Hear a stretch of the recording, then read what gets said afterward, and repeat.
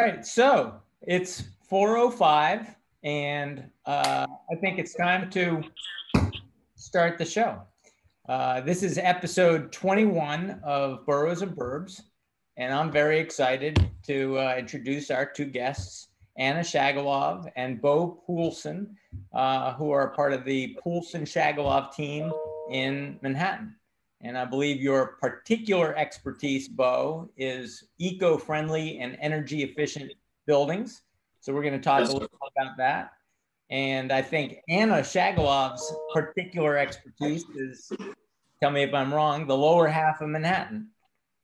Yeah, I mean, when you do this as long as I have, it's kind of all within the realm of expertise at this point. But thank you. Well, I heard that you were particularly good at the lower half of Manhattan, but then Roberto said, but then again, she sold $30 million in the Benson. So I guess she really is expert at the whole island. Well, that was Bo's contact actually. And it was from since the time that Bo and I paired up, it's been a team effort. So. All right. So I'm going to put the Benson on the screen, and why don't you tell us a little bit about the Benson and why it matters? Wow. Why does it matter? It matters because... Neftali's listening. It matters because there's very few well-designed new developments that really fit in with a neighborhood. And I think the Benson is that. You know, it's a 15 CPW type of building where, you know, they had Peter Penrier, they had blanking on their architect, Yellowbird design team in there. They just had a great design team in there, and it just fits into Madison. And it's a small boutique building. There are very few apartment buildings that only have, I believe there's 16 units in the building. And my buyers actually were looking for a townhouse in the area. And they decided on this because they could do a combination of two apartments, which are both full floors, and then also have the services of, you know, a 5-star luxury building. Okay. Were they foreign buyers? They were not. They were locals. But they never saw it, right? That's the story. They never saw it. Never went to the showroom. I've worked with them for years. You know, rented them a bunch of apartments, and we've been looking for a sale for years, 4, 5, 6 years, something like that. So yeah, you know the story. It's minimum wage. Yeah.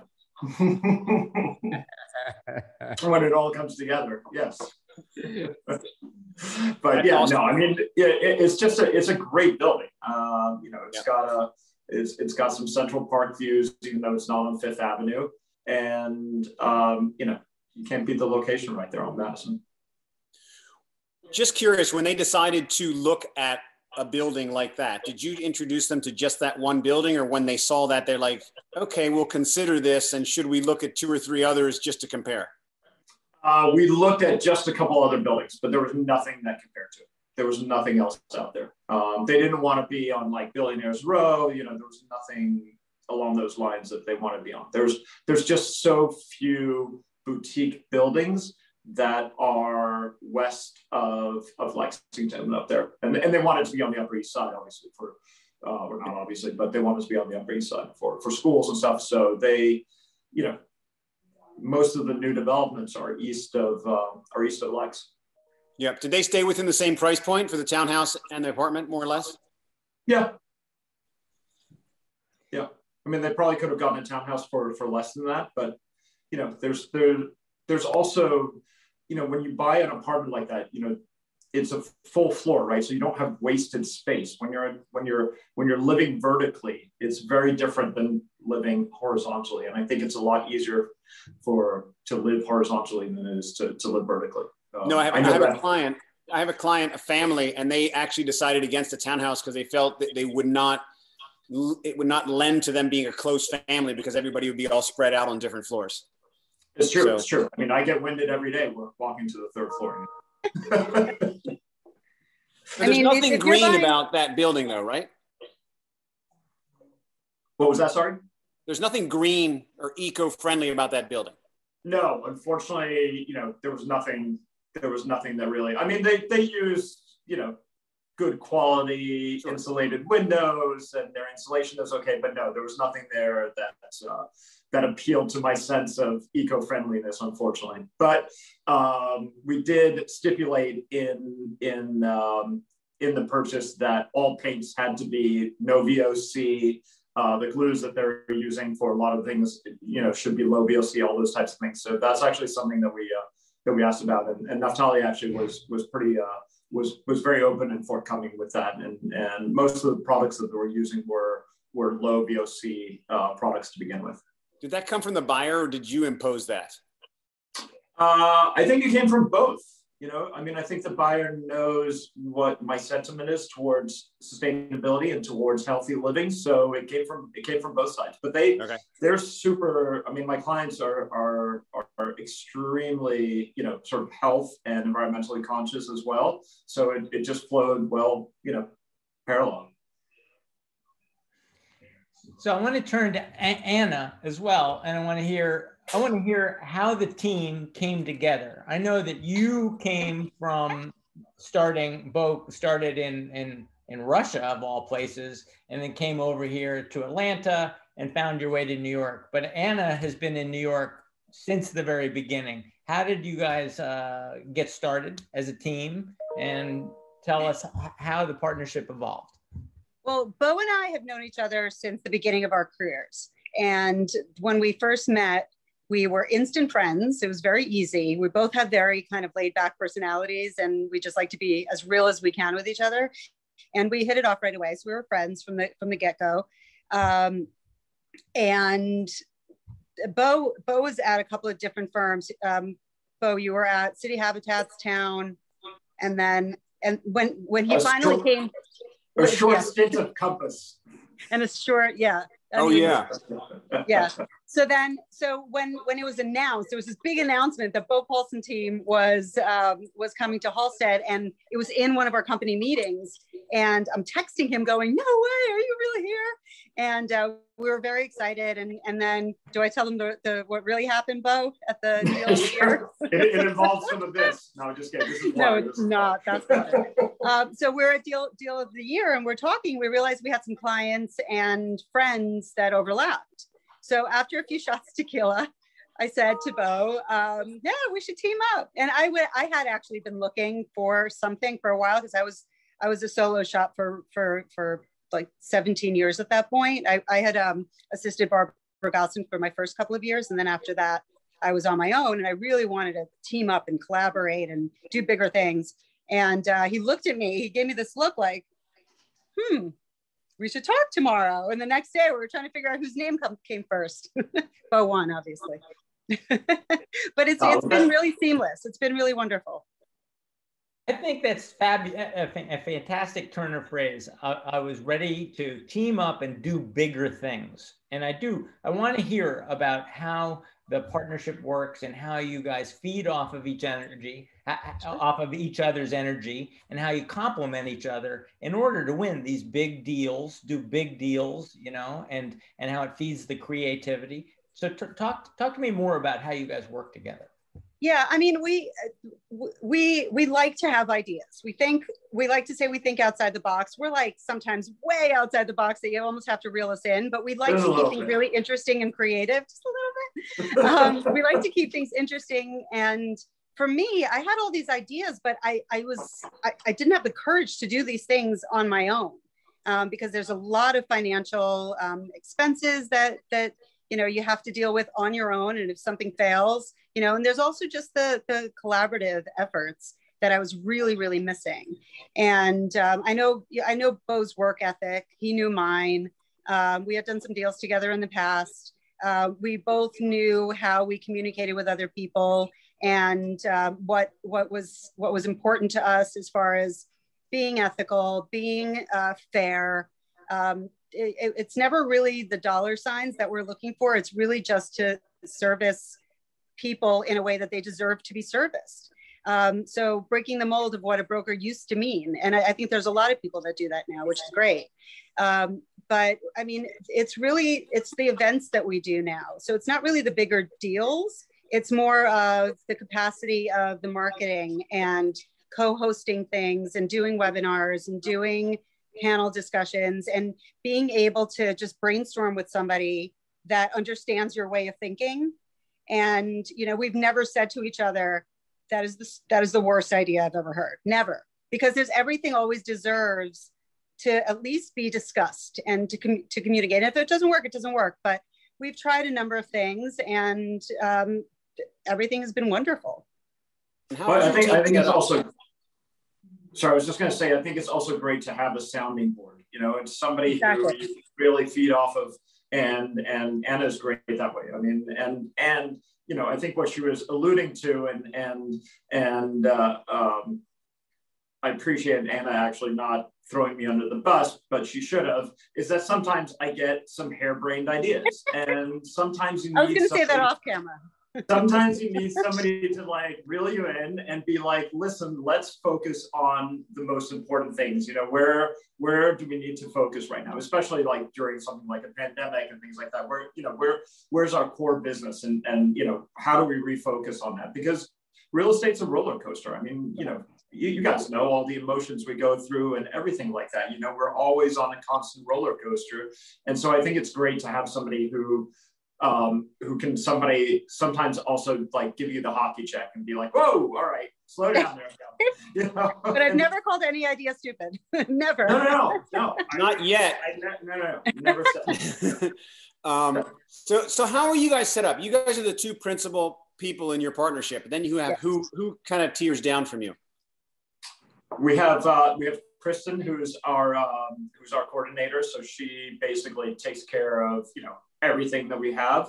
And she's transitioning over to being one of our main agents as well, because we're bringing somebody new in that actually just started.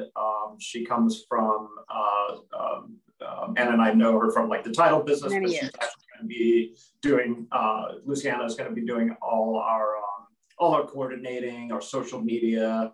She was in legal, she was in title. She's very well-rounded when it comes to real estate. Yeah. And then we have Lena, who is a little bit sort of more under the radar. She has great contacts, but she basically is, you know, somebody who that we work with through her to acquire clients. And then unfortunately we lost one of our very good agents, Zoe. She's Australian. She had to move back to Australia. Although she did just do a couple of deals from Australia. She did just do a couple of deals. Yeah. So you don't really lose her yet. Doing a ton of deals. We've actually, I think we got 3 or 4 in the pipeline with her. But yes, so she's actually doing more deals from Australia than she was here in New York. Seriously. Which is great. We love it. So I want to remind everybody who's watching that it's no mere partnership. Together, you've done over $500 million worth of sales, right? I mean, this is a long-standing partnership, hugely successful. You guys are doing something right together. And yet you've also carved out, I think, an identity for this brand in the market for being particularly good at green building. Is that right? So can you talk about, you know, where did that come from and how does that help the team? Well, I think that was one of those things that was, you know, part of the collaborative thing. You know, when Anna and I first started talking about, you know, partnering up together, I was already sort of very focused on trying to promote green buildings for developers. And it's a difficult thing to do. It's not easy. And Anna sort of fit really well into that because she was like, I know people who are trying to do this and I want to do the same thing.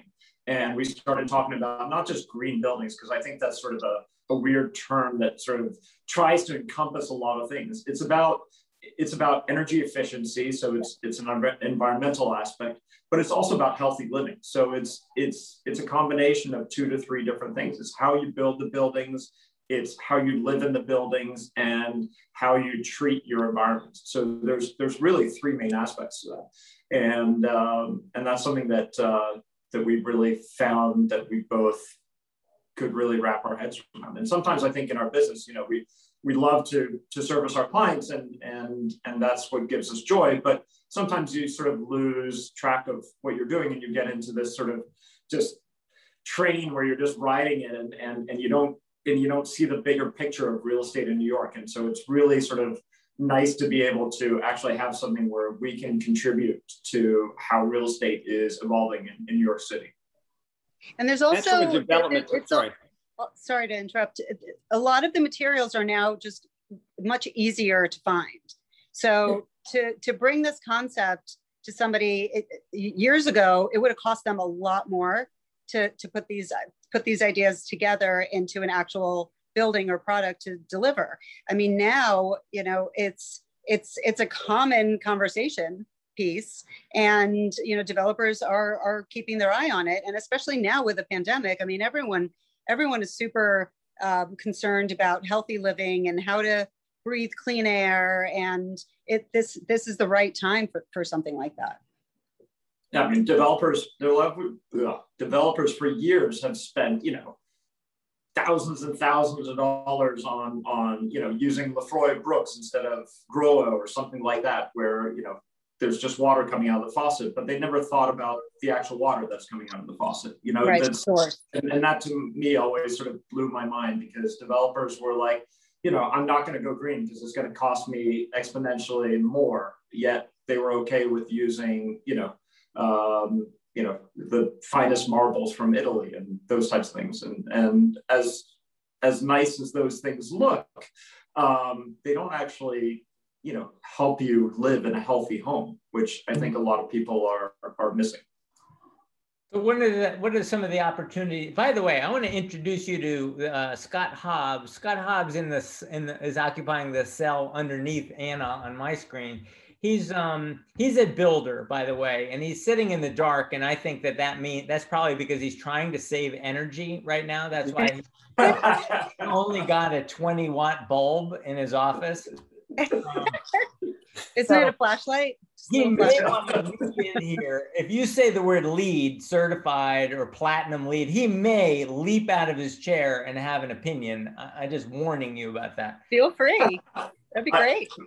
Yeah, I would love to hear it, because I have mine as well. I mean, I am actually the first broker and one of, I think, only two in New York who got LEED accredited, and it was probably the biggest waste of time that I ever did. But you get to say that you are. I get to say that I am. But yes, no, I'm a much more of a believer in building with passive house technology, net zero, things like that, than sort of a bureaucratic LEED system. But I'd love to hear what Mr. Hobbs has to say.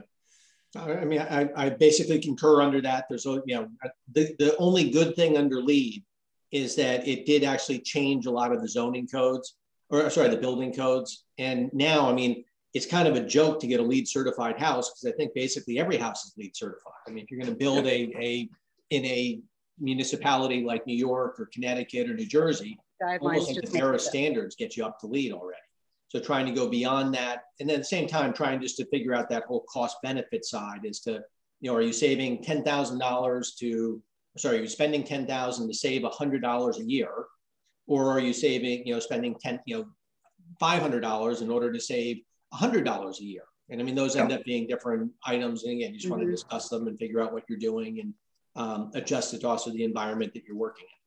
Yeah, no. I mean, there's so many aspects that fall in. One of my best examples is like if you bring in wood from, let's say, Ohio on a truck, it actually pollutes more than shipping it from France on a boat. Yeah, yeah.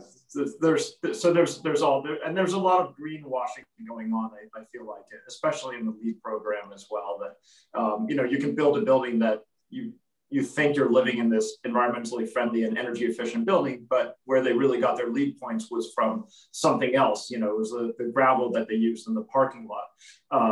And you know, so I think there are much better, which is why I'm a big proponent of the passive house technology systems and also net zero. Is, you know, there's much better ways of approaching this than the LEED system. When we talk green, are we just talking about materials, or are we talking about a method of installation, labor, and is the labor more expensive to use these items? Do you need a certain expertise? I think a lot of it has to do with the air filtration systems and how tight the airflow within the seams of the building is. So I think it's more of a design based, but Bo would probably know better if you need to be specialized. I don't think so. I mean, you don't need to. I mean, anybody can be taught how to put tape on a building, and that's really what it is. It's taping up a building and then using the proper insulation and doing it properly. There's a lot of guys out there who do it wrongly, but to actually do it right is not that difficult. There's a lot of builders, unfortunately, out there who don't know how to do it. So could you come into situations where somebody's going to charge you a little bit more because they are knowledgeable? Yeah, probably. But that's just a supply and demand situation right now, where the demand is a lot higher than the supply of these guys. When I first did my house, for example, which is a passive house, I got 2 quotes from normal builders without doing a passive house that were higher than my passive house construction guys. Define passive house. What's that mean? Passive house is basically it's a guideline that was established in Darmstadt, Germany, by a professor, and he set these mathematical guidelines where you can actually type it into a computer on your window size, on the airflow that comes through your house. So they measure that basically by taking a big fan, sucking all the air out of your house, and then they can tell how much air is, creating a vacuum, so they can tell how much air is coming into your house. And then also your installation. And so all those are put into a formula, and then it has to meet certain guidelines to become a passive house. But what you can do, though, is use the passive house technologies that are out there. You can put those together and not necessarily meet the passive house guidelines and still have an amazingly well done house. And even the passive house guidelines have changed now from just being focused on energy efficiency to being focused on sustainability, because those two things are very different. So before, when a lot of people were using spray foam, like the passive house guys are like now saying, don't use spray foam, use materials that are not going to off-gas chemicals that are going to be a lot more sustainable, woods, cross-laminated timbers, using rock sole, things like that. So what I hear you saying is the first generation of being green meant to most consumers energy efficiency. Give me better insulation.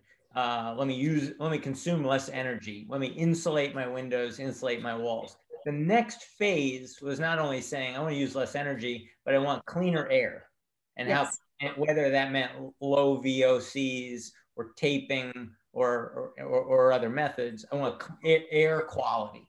Yeah, that's the second wave. What's the next wave?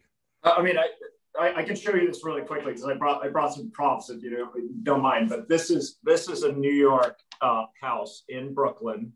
And this picture here shows after a month of using the air filter. So this is incoming air into the house, and this is what the new filter looks like.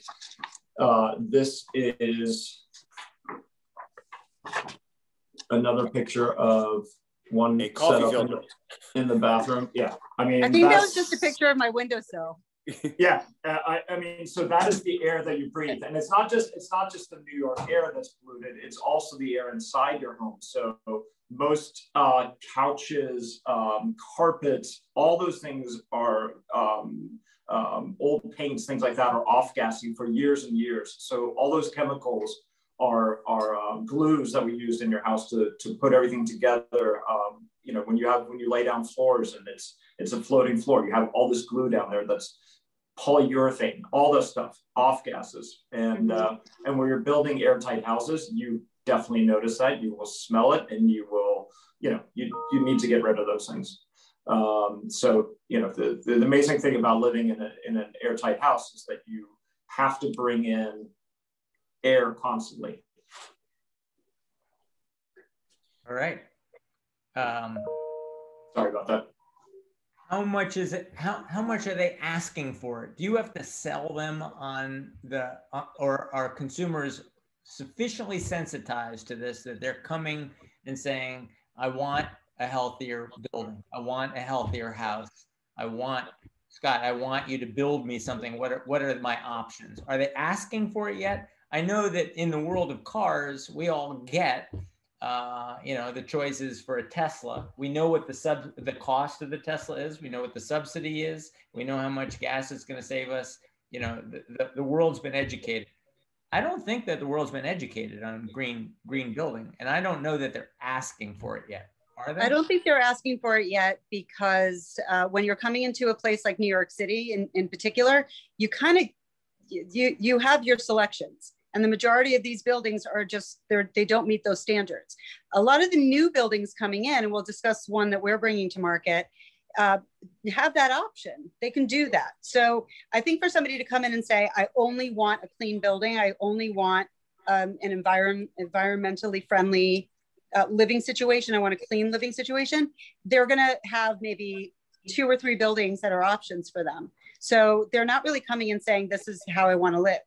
But if they're looking, at the scope of what's available to them, something like that will probably come up in their search, and that's when they'll have that option to say, you know what, I didn't know that this was an option for me, and now that I know about it, this is much more meaningful to me than living on a particular street or having however high ceilings or whatever it is. And I think that people are getting a lot more educated. It started with the cars, and it's a conversation. I mean, with global warming and all of that, all of this is just a conversation that people are having more and more and more, and they're getting educated. Anna, will people pay a premium for that? I think so. I think, but at the same time, I mean, when we're comping our building, we're not really adding a premium for it because we don't really believe that you should have to pay for clean air. We pay extra for clean air, but you are buying a newly constructed building, and there's a premium that comes with that. So I think that you can probably add a premium to it. Does it cost more to build? Does it cost more to build right now? Now, it's a tough question. I mean, yeah, I would say it's pretty close to parity. I would say it's maybe you're looking at a 5% increase, maybe, but it's close to parity. It depends on what you're doing. So is that a 5% increase that a developer would say, look, let's do this, so I got to build in that 5%. Yeah. I mean, there's definitely an economic aspect that people always think about, and I think where the developers miss the point is that I think that, I think Tesla is the example, right? Nobody thought that they needed a $60,000 electric car 10 or 15 years ago, when the only option out there was a Nissan Leaf 1.0. And Elon Musk went out there and he built it, and he gave people that option, and people then started to talk about it. And I think that's starting to happen. I can't tell you how many people have approached me and called me, because I know that, I'm involved with passive house technology, who've called me and asked me, how can I do a passive house? And, how can we build that? It's definitely a movement that's coming. And I also think, all it takes is a few articles in the New York Times to talk about not just the energy efficiency, but also the health part of it. We spend thousands of dollars extra paying for organic foods. I remember my dad when organic foods started to become popular 20 years ago or 15, whatever. Yeah, 20 years ago. He was like, it's humbug. Why pay the extra for it? And a lot of people said that. And now everybody's buying organic foods. And why would you not, you're putting a few chemicals from a banana into your body. Why would you not want to live in a place where you're not putting all those exponentially more chemicals into your body from the air than you would from food? But I think also it's important to note that a developer that does it right, they shouldn't be doing it as a fad or as a trend. They should be doing it because it's a passion of theirs. And that's the only way that they're going to do it right. The developer that we're working with, he makes choices based on how is this going to be the best product, and this might cost a little bit more money, but it's going to be the lower VOC option, And that's what we're going for, because it's important to him and it's meaningful to him. So to do it right, it's got to be somewhat innate. Scott Hobbs, I know you're dying to dive in here. Sorry, we're yapping. Well, your show. Apartments in the city, and he does houses. And so I heard it might only cost a 5% premium. Can you comment on that? Well, there's questions as to how far you want to go. And that drives a lot of the cost. And so, I mean, one difference for us is that we're doing custom products. So literally we're working with specific owners who get to see the price tags and get to decide how far they want to go. We start at a very high level, and then you can tweak it going up. But if somebody has like asthmatic children, if they have really bad allergies, if they have something serious, you can really kind of, get the air quality even up to a whole different level. But now you're doing a lot more HEPA filters. You're doing a lot more treatments of air. You're exchanging air differently. It has to be a little bit, you have to do something different that can add to the cost. On the other hand, for like spec builders, it's not unusual for a speculative builder in a house to have a mechanical system that costs half of what we would start as kind of our basic model inside of the homes that clients want from us. So I mean, you're still allowed to go ahead and not do things the way that you really want to. And I'm sure that happens in the big buildings too. I'd say one slight difference is, of course, in the bigger buildings with 30 or 40 or 50 or 60 apartments or 100, there's an ownership element to the overall efficiency of the building that hopefully they end up taking some sort of understanding.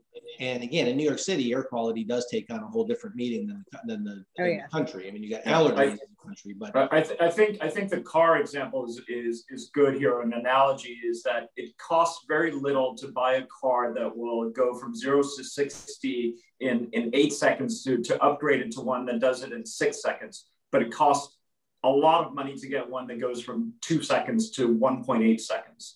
And I think it's the same in buildings like this. So, I mean, you can really, you can add a lot to buildings. We were just talking with our developer this morning and with our architects, and he was saying, we've been thinking about adding this LED UV system into the building that basically kills all the viruses in the air ducts. And I was like, that sounds great, but it's going to cost a lot of money. And what is it going to give you at the end of the day? And those types of things, I think, it's like going from waterworks up to Lefroy Brooks, right? I mean, that it costs a lot more, but is it really? It's still just getting water out of the faucet. And I don't know if it looks. And then there's also the maintenance aspect of something like that. I mean, to maintain something like that and keep it clean, that's a monster of a job. So when I've asked Scott, let's get specific on our choices here.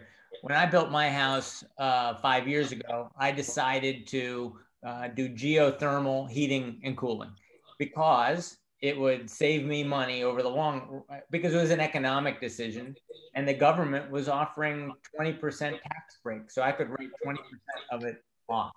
So that was an easy decision. But when I went to Scott and I said, well, what's the next level up? He said, well, you would get air exchangers. You would want to bring in fresh air. You wouldn't want just a sealed envelope. You want to exchange air and get new fresh air and conditioned. And you have to. You want that? And I was like, I don't think I need that. I mean, I don't think I need that. The next level is, do you want your air humidified? Do you want the humidity control so that in the winter, the humidity doesn't drop too low, and in the summer, go too high? And I didn't appreciate, right? So I can appreciate the economics that I can measure. But I can't appreciate the healthiness, which is what you were talking about, the healthiness of air scrubbers and humidifiers and air exchangers. So I still think they're not well understood. They're not well understood by me. I do have fancy filters. My filters cost me $60 each. They're like 5 inches fat. They're like MERV 12. And then I swap them out every 6 months. And then I feel like, okay, I did enough. I don't need to go to, I don't need to go to the 1.8 second, Yeah.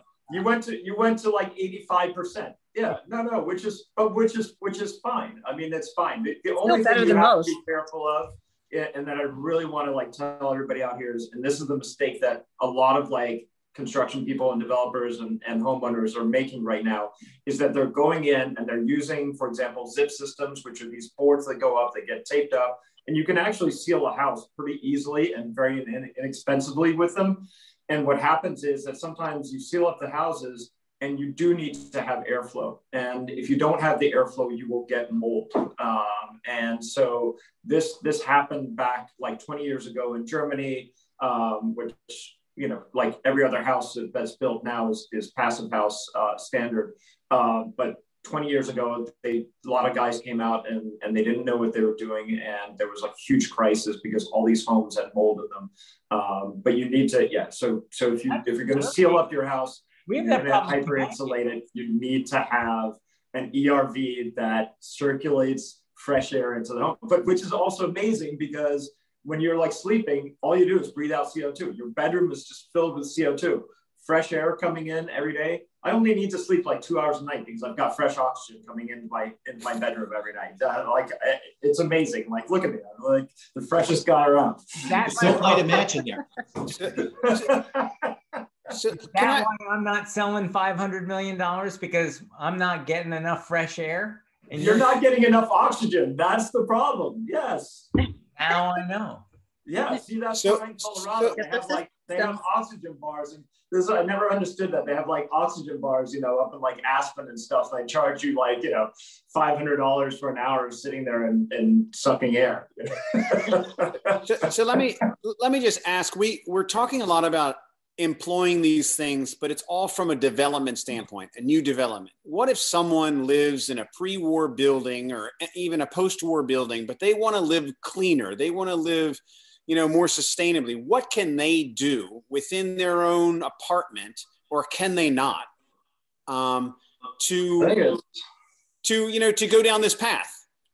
I think it's difficult. I mean, I think what you can look at is you can look at the materials that you are bringing into your home. So if you're going to sand your floors, do a natural oil finish. Don't do a polyurethane finish. If you can get the building to replace the windows, use a good quality, at least dual paned window that has a high quality.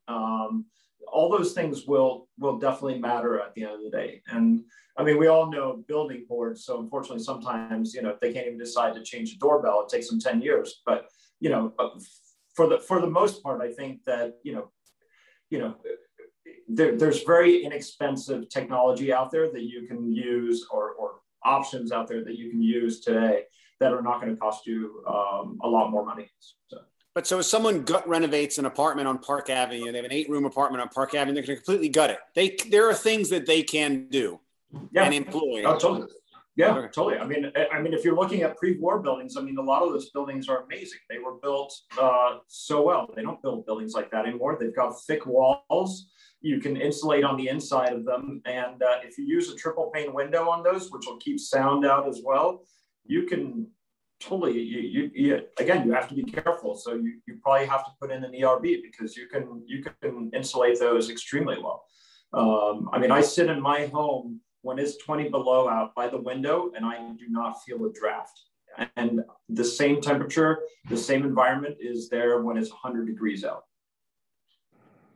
There's no change in my home. I never have to put on sweaters or take off my clothes. It's always just a comfortable environment. All right, we've got 15 minutes to go. We can keep going on green building, or you can tell us about the current environment in New York. I mean, I want to know what's going on because I heard there was this pandemic and the market was a little bit soft. For about the last 3 weeks, the media really seems to be calling for a sharply upward trajectory in New York. Is that the case? Absolutely. It's been the case. It's been on the way up since December. And it's, I mean, a true New Yorker doesn't give up on believing in New York. So we believe in New York. And everything comes around. We've been in the business a long time and have gone through so many different natural disasters and man-made disasters, and New York always comes back. Obviously, this is a very different animal, but starting with December, I mean, the prices had adjusted so well towards a buyer's market, and a lot of people were able to finally build equity in New York, finally buy an apartment, buy a family apartment, buy a starter apartment, whatever they wanted, whatever they wanted, they were priced back in. So once that started happening, and then there was a little bit of media that went around it, you get one article and then you get more people kind of diving in because they're afraid they're missing the bottom. Then you get another article. And then lately there's just been a lot of really positive press, which is great. But now there are bidding wars everywhere. People are really, really coming out of the woodwork and saying, okay, we're on the upswing. That's very clear, but the prices are it's still very, very price sensitive. So you can't really start increasing prices until the pandemic is, relatively done. But at the same time, bidding wars are increasing those prices anyway. So there's a mentality about, I've missed the bottom, but the pricing is still not at the top. So it's still a really good time to buy. Yeah, the good inventory is almost gone. I mean, it's almost gone. Yeah. I mean, there's some apartments out there that are still, I think, steals, but there's very few and far between on those. There's some that have been sitting on the market that I think you can get a steal on, but besides that, I mean, the good inventory is not out there, and it's not coming on the market either. People are not selling; they're staying in the city, and I think a lot of people are realizing, there's no Broadway in Naples, Florida. There's no Met or Guggenheim in Scarsdale. I'm sorry, but New York is, the most amazing city in the world. And it's fine to go on vacation for a year, out in the Hamptons or down in Florida. But when it comes to it, I think people are realizing there's a reason why they fell in love with New York in the first place. Yeah. And people will come back. And I think we're looking at the roaring 20s, and real estate prices are going to recover extremely quickly. Really? I mean, I remember back in like 2008, 2009, I had guys out there who were like, oh, the market's going to keep going down. They missed out on so much. By 2010, they were like, whoa. They were gone. Yep. It was like Formula One and a lot of by them. What's good inventory mean? What's good? Good inventory is... I've heard condos are hot, co-ops not so much. Are we looking at brownstones? Are we talking about I don't think it's a category. I think it's more like good light, good views, some outdoor space, good condition, good quality, things like that. Good neighborhood. But I will also say that so many people were so concerned about the longevity of New York because people can now work from home, and they understand that they can work from home. So why would they want to pay New York City prices? And, to Bo's point, people want to pay New York City prices because when you're spending all your time sitting in your computer in your house or in your apartment, the last thing you want to do is walk out of your apartment and there's no one around. In New York, you can actually still socialize. You walk down the street and there's people bundled up in the middle of the winter sitting outside. I want to get more specific.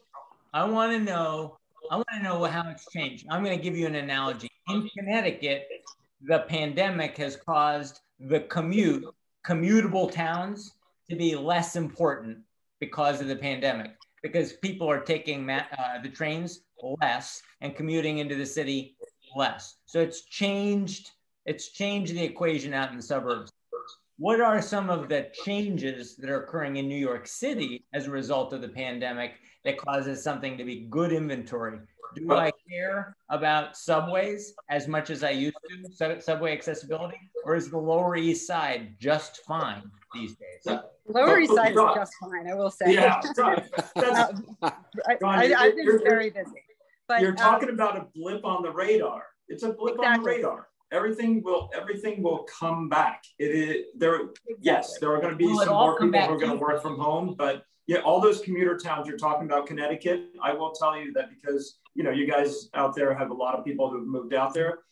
Traffic's going to increase exponentially over the next year. I will guarantee you that I'm pretty sure that in a year and a half you will see a flight out of Connecticut, because there are going to be guys out there who don't want to necessarily live out there because they want to live in New York. Nothing against Connecticut. I love Connecticut. But there are guys out there who want to be in the city and And all of a sudden, they're going to be like, I don't want to sit in traffic for 2 hours a day. And I love listening to people make their predictions, whatever the disaster is, whether it's, Lehman crash in 2008 or this. People make their predictions and they're so steadfast in their belief that, either New York is done or no one's ever going back into offices again.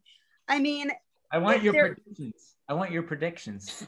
my prediction. You just heard our predictions. You've heard our predictions. Our predictions. 100%.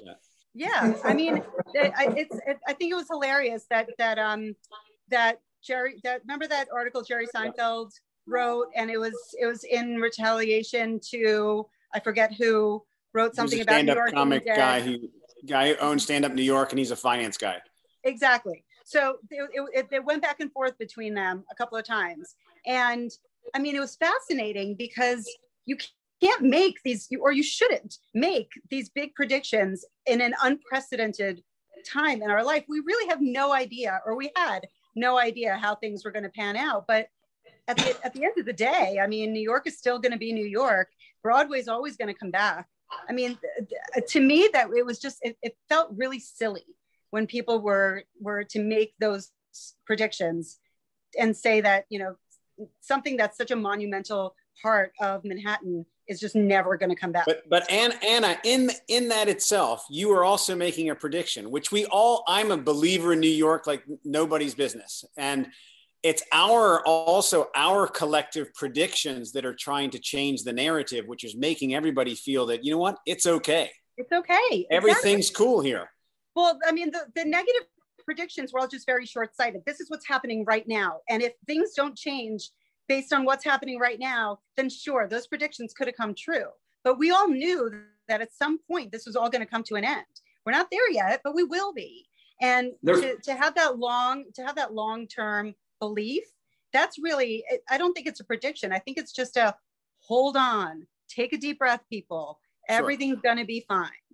I mean, there's positives that come out of pandemics. There are, as awful as this has been, there are positives that are going to come out of it. There's curbside dining. I am pretty sure that the city is going to grandfather in curbside dining for restaurants now, which means more space. Wreaking havoc on parking, but exactly. All right, fine, whatever. But there's no parking anymore anyway. So you can't park on the Upper West Side if you try. Actually, maybe they'll get rid of cars. That's fine with me too, like they have in London. But they've got curbside dining. There's walking streets. Things like pedestrian streets popping up everywhere. I think those are things that hopefully the administration will, and future administration here in New York, will appreciate and see and bring forward, because I think those things will only enhance the city and make it a more livable city. And I hope that's going to be the trajectory that we're on, and I think it is. Yeah, I'm going to be positively optimistic about that. All right, give me one hot property or one hot neighborhood that is currently hot and getting hotter. I'll give you an example. Backcountry Greenwich seemed to be out of favor. It would take you 20 minutes to get from backcountry Greenwich, downtown, to get your groceries.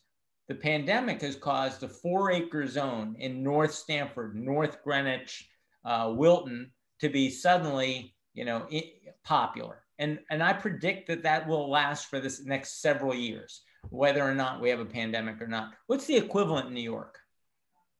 That's a tough one, I think. I mean, the tried and true neighborhoods like the West Village, Upper West Side, Upper East Side, they're still tried and true. I've experienced something really interesting in the Lower East Side where I live, in that the prices didn't really dip all that much to begin with, or maybe in just the co-op environment where I am, it just didn't. And it's really a destination spot for a lot of people, but it has been for a long time. So I'm not sure that answers your question necessarily, but that's definitely not changing or going away.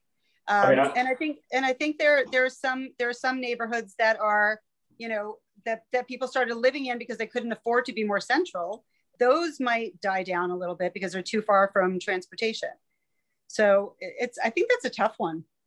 To me, I would say actually around you, on the Lower East Side. I mean, with Essex Market, and I think it's changed from being sort of like this like loud and boisterous bar scene to really being a livable area.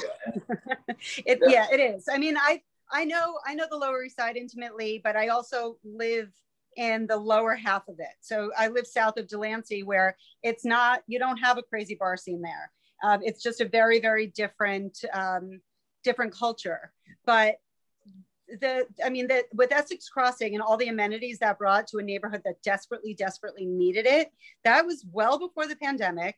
They continued work through the pandemic. There's going to be a ton more coming in over the next couple of years. They're going to be upgrading the East River Park, which, is to a lot of people's dismay, but I think ultimately it will be a good thing. And I mean, all of these things contributed to an area that really kind of needed it. And that doesn't go away because there's a pandemic. It actually makes it that much more livable because during a pandemic, I was there the entire time. I didn't go away until the summer, and it was absolutely wonderful to be there. There are a lot of parks. There's a lot of open space. People are really respectful of each other. And I've definitely seen an uptick in, how do I get an apartment in your building? I mean, it's miraculous. And the prices, as I said, they didn't really dip through all of this. You live a little close to One Manhattan Square, right? Yeah-ish, maybe a 10-minute walk. Is there any light at the end of the tunnel for that building?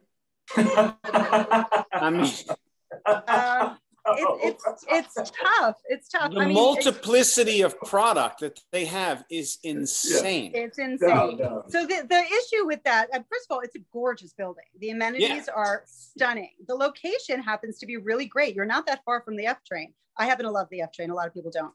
But I mean, the issue with that is that there are these communities. The Knickerbocker development, for one, is right around there. And that's a huge community that isn't going to be going anywhere. It's not really changing the dynamic or the landscape of it. Where if you like Hudson Yards, for example, you build something crazy there, you can also build around it to make sure that the amenities match the building, or the neighborhood amenities match the building. The opportunity for that isn't quite there. You don't have the retail there.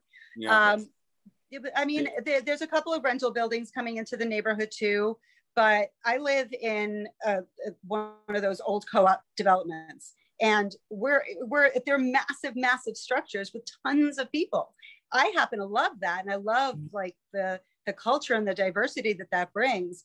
But somebody that wants those crazy amenities, they also want to walk out their door and have other options, and you do have to walk a few blocks to have those other options. Yeah, there's no retail there. I mean, there's no room for like organic growth, and that's I think they missed the boat on that one. I'm going to throw in just Brooklyn as a whole. I mean, Brooklyn sailed through this pandemic just like 2008. Prices, there may be a couple of good deals, but that was it. Yes, Bo lives in Brooklyn. Yeah, he's in Brooklyn. Yeah. I live in Ditmas Park. I love Ditmas Park. It's like living in Mayberry with all the amenities of a big city and a 50-minute drive to Tribeca, or a 30-minute train into Union Square. Have you been there, John? Have you been there? If I dropped you there, you wouldn't know where you are. You wouldn't think you're in New York. You think you're in Greenwich. You wouldn't. It's amazing. And it's important to note that it's a standalone house. It's not a townhouse. Yeah. So whenever somebody talks about their house in New York, you're thinking townhouse. This is a standalone with a yard. Sounds expensive. They're about to list an $11 million house around the corner from me, which is crazy. I mean, normally most of the houses they used to go for, 10, 15 years ago, they were going for $1 million at the most. And then they've been creeping up now over the $3 million price point for these Victorian, 2.5 to 3.5. And, but there's a couple of big mansions in the neighborhood on Albemarle that are just, I mean, they're stunning. And they've got one coming on right now for 11 million. Yeah. That 11 million house must be green, right? I wish it was. So one thing I haven't heard about is the mix of jobs. I think that Wall Street is shrinking in terms of the number of jobs, but I think it's more than being made up for, according to the press, by tech. Tech is moving into New York. Are you seeing that? Are you seeing a new young tech worker coming into the brokerages and saying, you know, I've been transferred to New York. I need a place. Where are the cool neighborhoods? You know, I think that's going to come more and more as the office space develops, because it's not really developed yet. There are some, you know, spaces for Google, but the amount of office space square footage that Google, Amazon, IBM has committed to is extraordinary for people that really could probably work from home. Several million feet. Yes. Oh yeah, no. We have a small rental. Yeah, so once that's built, we're going to see a lot more of it, but a lot of it is still in the works. Well, we have a small $3,000 rental in Chelsea, and every third person coming through there is a programmer, either for Facebook or for Google. And what does the programmer for Facebook or Google, what is their target shelter? What are they looking for? Are they saying, I just want a rental, I want to buy, I need a co-op, I need a condo? Do they say, I'm looking 5 years out, or I want my forever house? What is the young tech worker asking for? It depends on the age, right? So the younger ones are just looking for great neighborhoods with bars, and, you know, everything that New York gives you, right? That's what they're looking for. I think the older tech workers definitely are some of the ones who pumped up Brooklyn, you know, townhouses, things like that, but also Soho, Tribeca, you know, have seen a huge influx of tech guys. I think even more so than Wall Street guys right now. I mean, most of the sales I think that we've done downtown have been a pretty good mix of people who are either in tech and less so in finance these days. Are those groups you didn't say Upper West Side, you didn't say Upper East Side. Are they sort of old lady neighborhoods, or are they going to become hip too? Yeah, it's hard to hipify the Upper East Side, but you know, there are areas. There are pockets. There are pockets that are actually coming around with and you know what? It's the great thing about the Upper East Side and Upper West Side. I mean, both of them, they're right on Central Park, so you have this amazing park right at your doorstep. And if you're on the other side, you know, you got Riverside and you got East River Park. There's all these great outdoor spaces up there, and what they were missing was a little bit of coolness factor, right? I mean, they were missing art galleries and cool restaurants, but they're coming in, and they'll continue to come in. Yeah, and also the people that were priced out of Manhattan are priced back in, and especially in those neighborhoods, because the further east you go, you can actually find something on East End Avenue that is light and beautiful for a price that you would never have imagined, especially, you know, given that there is a train closer to it with the Q now. But there are some buyers that I'm working with that are really excited they can actually build some equity in New York, and they didn't necessarily want to be uptown, but we're looking uptown because they can actually get a home for their entire family that is comfortable for now. You know, before prices get crazy again. Anna and I no longer have to bring our passports when we go up there. Right. We no longer get nosebleeds either. John, can I throw something in about the Upper West Side? Yes. I know a little bit about it. You do. And if you look at Greg Heim's inventory report, the 2-bedroom market is a seller's based on absorption. Every market other than the 3-bedroom market is a balanced market, leaning more towards a seller's market. By the end of May or the beginning of June, it will be a seller's market in every market on the Upper West Side, with the exception of the 3-bedroom market. Agreed. So, and it doesn't have the cool factor for a very good reason. It is not supposed to be a cool neighborhood. It is a family neighborhood. It has, you know, people talk about Central Park. The heck with Central Park. You want to go to a park, go to Riverside Park, where nobody goes. And lastly, and please take this the right way, John, okay? And anybody from Connecticut, because I love Connecticut. But you guys needed a pandemic of a market, out of the hell of a market. We're not worried about the pandemic. New York stands all by itself. It doesn't need any help. Connecticut needed a pandemic for the market to turn around. I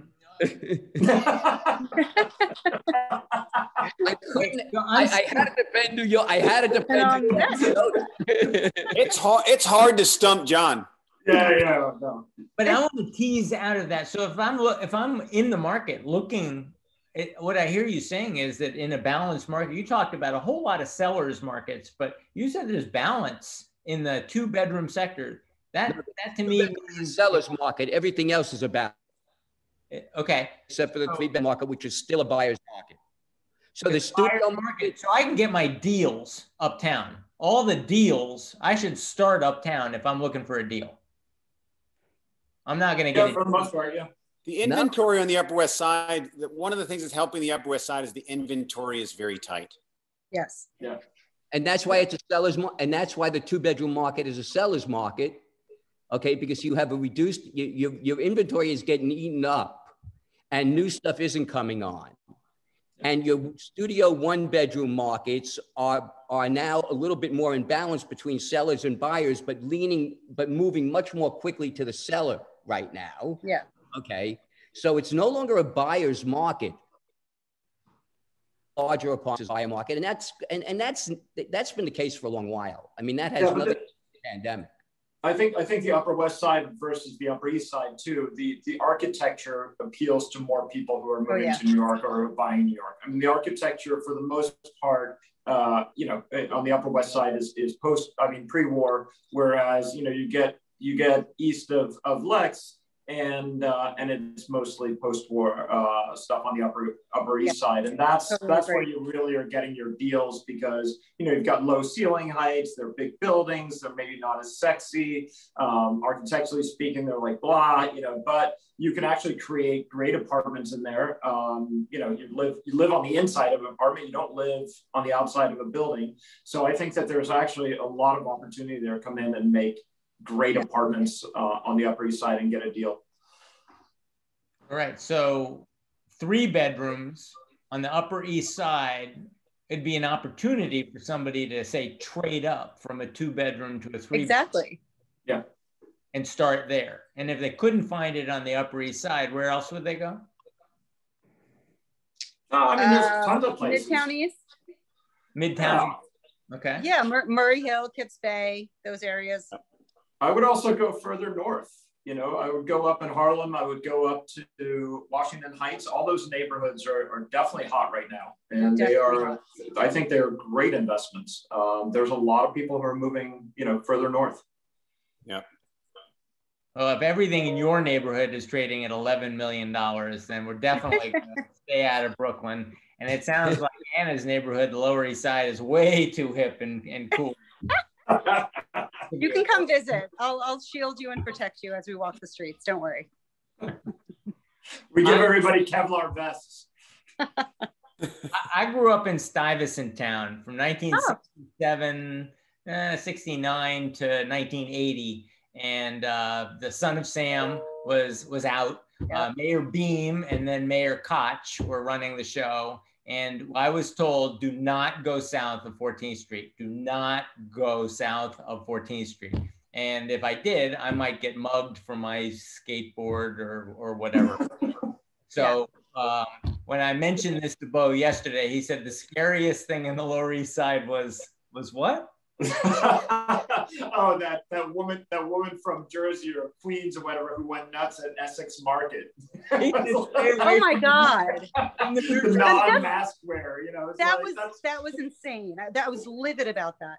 But John, I know you're going to ask me about Astor Place Barber. Yes. My son actually. So John's question to me off camera was, can you still get an $8 haircut at Astor Place Barbershop? So first of all, my son goes there. He started going there when it was $16 a haircut. It is now up to $23 a haircut, which is crazy. $23. John, you're priced out. And it's seriously. But I will say that this is a kind of nice story to maybe wrap on, because Astor Barber was going to close because of the pandemic. There was no business to be had. They were supposed to close on a Tuesday. That Tuesday, somebody came in and bought them because they wanted to keep the barbershop open because it's such an institution. So by the Wednesday after that, they were back in business full swing. Literally, it happened overnight. Wow, that's fabulous. Isn't it great?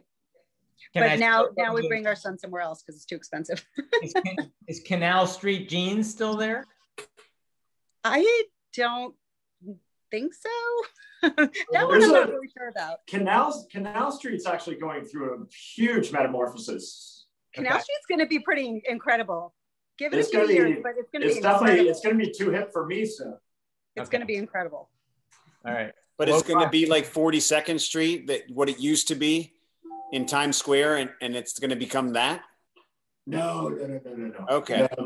No. You've got beautiful cast iron loft buildings on both ends. Yeah. It's a one street that divides two of the city's hottest neighborhoods. I'm surprised it hasn't happened already, but we're talking about guys like Keith McNally coming in and opening restaurants. Yes. You're talking Pesquis, Baltazar style. That's very good. It's a great street. It really is a great street.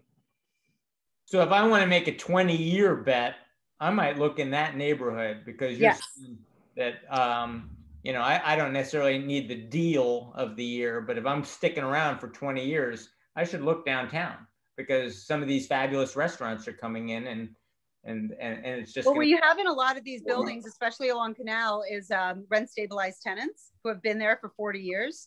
I would buy those lofts, wait for them to, kick it a little bit or a lot, or just buy them out. But at some point, if you just buy them, let those people live their lives, those will be worth so much more money someday. Yeah. Look at Tribeca. Tribeca used to be like 3 blocks by like 7 blocks. Now it's like 200 blocks by 500 blocks.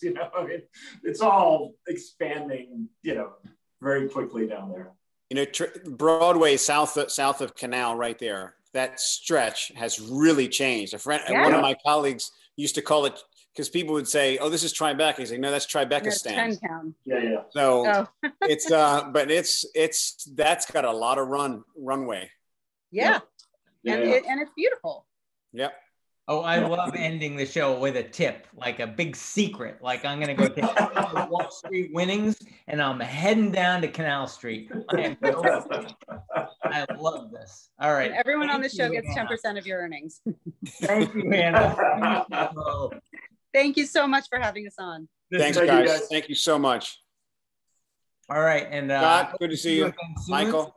Itzy. And to have a cup of coffee with you down on maybe Astor Place. Hi, Roberto. Absolutely. It'd be my treat. It'd be my pleasure and my treat. Hi, Michael. Hi, see you guys. I want some love too here. Hi. Hi, Tammy. Hi. Hi, Tammy. Johnny. We'll see you. Hey, we apologize, Tammy. It's the New York crew. I'm a loyalist. Connecticut love. We love Connecticut. I'm a loyalist. John knows I'm a fan. We love Tammy. We love you back. Mwah. I have a showing in 2 minutes. I gotta go. Bye, everyone.